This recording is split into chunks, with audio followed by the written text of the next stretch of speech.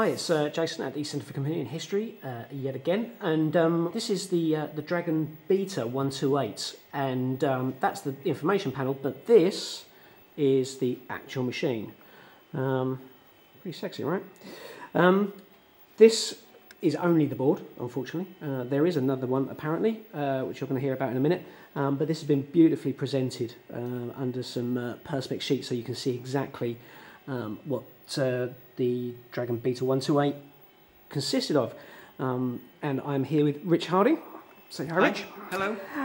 And he is the guy that has made this happen and created a display for us. So can you tell us about it, please? This is the Dragon Beta as it was named in development, but it was also in the public name, it was the Dragon 128. Okay. The unusual thing was, though, that actually when we first got it, we actually realised it's not 128. This one's 256. So 128 being the RAM that it has, but actually it's got 256k RAM. Yeah. That's a beast. So we don't know if it was they were going to like half populate it and send it as 128 and 256. Later on, we just don't know. But it came as 256. So that's it. Fantastic. So you've made this case. Can we take the lid off so we haven't got the reflection from the lights there? No problem. Yeah. But better look. Beautifully presented. There you go, Dragon Beta 128. So there you go, boom. Right. So there it is.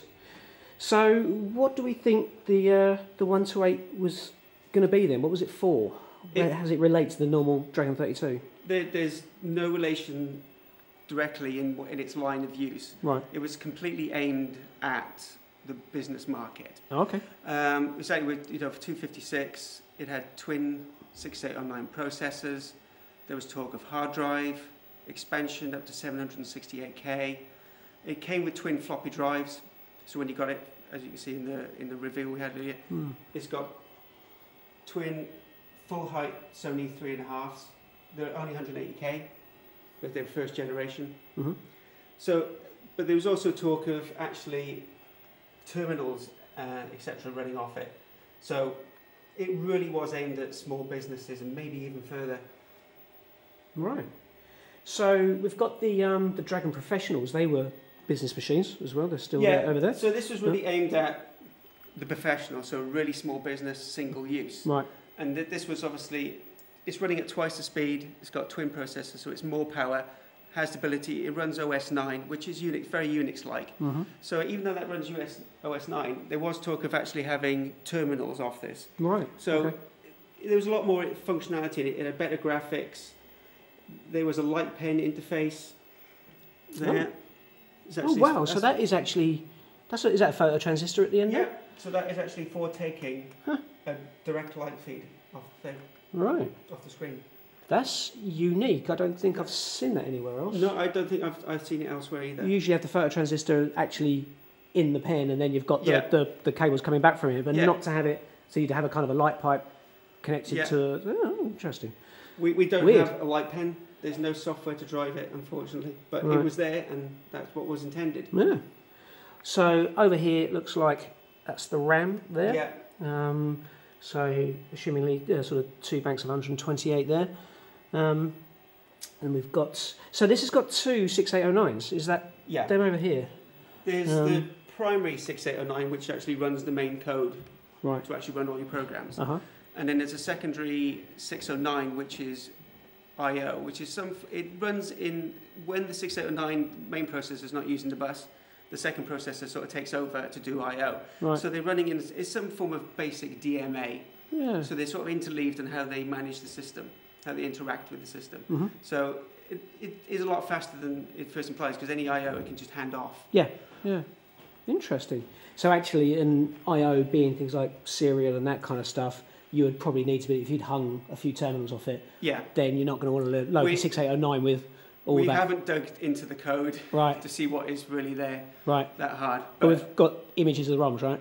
We do have images of ROMs. We have, and thanks to Duncan Smead, who used to work at Dragon Data, we have a set of disks to actually boot OS 9 for it. So it is actually, when I got the unit, it was in a poor state. It had been stored in somebody's attic for about 20 years. And it wasn't looked after. It hadn't been boxed up carefully. And there was rust on chips. It was in pretty poor state.